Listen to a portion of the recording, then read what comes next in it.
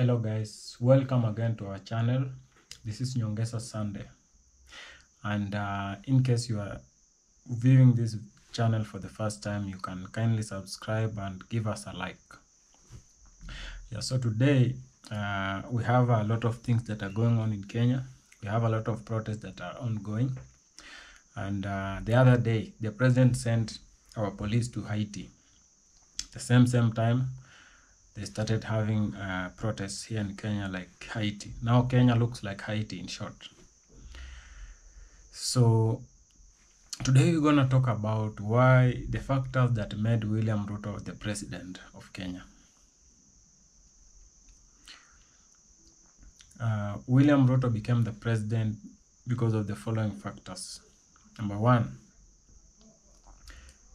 he was elected because there are so many people who thought that he will help them fight the dynasties. I know many of you can refute this claim, but it is a fact. We were shouting that we need the dynasties to go.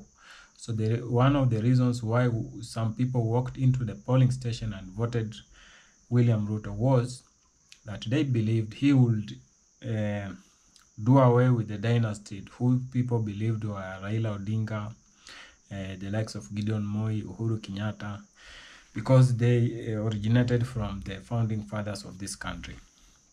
Number two, another factor number two was that some people who are too religious, and Ruto knows religion very well. He knows how to use religion because if you know the history of religion was used by colonialists and by slave masters to conquer our people and take our land and do all those kind of things. Now they left behind the religion and they are still using it to control our minds. So Ruto knows when he goes to church and cries, some people will feel sympathy and see, this is the man of God, we have to choose him because he's crying, you see. So religion has been a bad thing in Africa, and one of the factors that William Ruto was elected was because of religion, because he knows how to play and act. When he is in a church or somewhere, he will act until he gets an Oscar. An Oscar is until the people will go and vote for him from those churches because they believe he is one of them.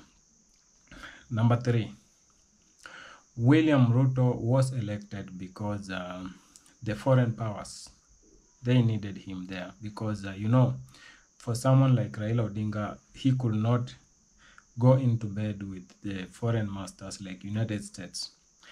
And the foreign masters also believe that if Raila becomes the president, he might lean the Russian side, whereby they will lose a lot, you see.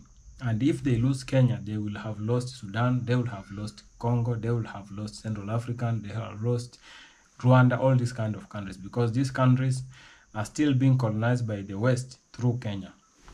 So they believe that the best person to go to be elected so that he can streamline the agendas of the West was William Ruto, because they can also control him. Someone like Baba, you cannot control him because he needs Baba is a nationalist and he needed the interest of Kenyans to be for the better future of this country. Another point is Ruto was elected because some people saw him as a hustler. They thought that he's some Kokoteni guy or he was some Mamamboga. So some people just went to vote because of that. They believe that he is a Mamamboga or a hustler or a hawker. So, or a boda guy. So people saw him that way, and some just went to the polling station to vote for him. So as you go along, you see these factors that I'm giving you. This guy was not elected to work for the people. He was elected because he's crying in church. He was elected because he was they believe he will discipline Uhuru, he will send Raila to Bondo, he will do all those kind of things. And so if these are the factors that can make us go and vote, what should we expect as citizens of this country? Because if you go to vote, your mind will determine which kind of leader you vote.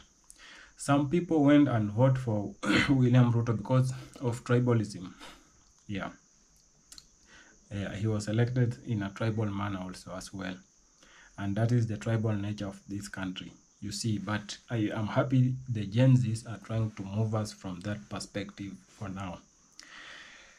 Another reason why he was elected was that he was dishing out millions in churches.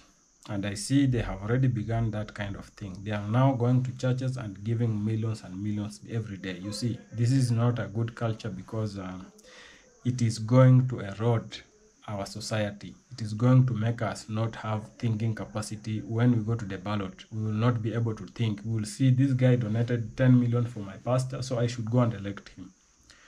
So I think that is a very bad behavior. We should also ban all politicians from going to address congregations in churches about politics and in funerals. We should kick them out immediately if they start trying to do that, or do we go and tell the pastor not to allow them to do so? So guys, I believe Kenya is going the better way, and let us fight for our rights. Let us make sure that Kenya it has a better future for everybody. Thank you, and kindly subscribe to this channel and like this video. That one will have helped us.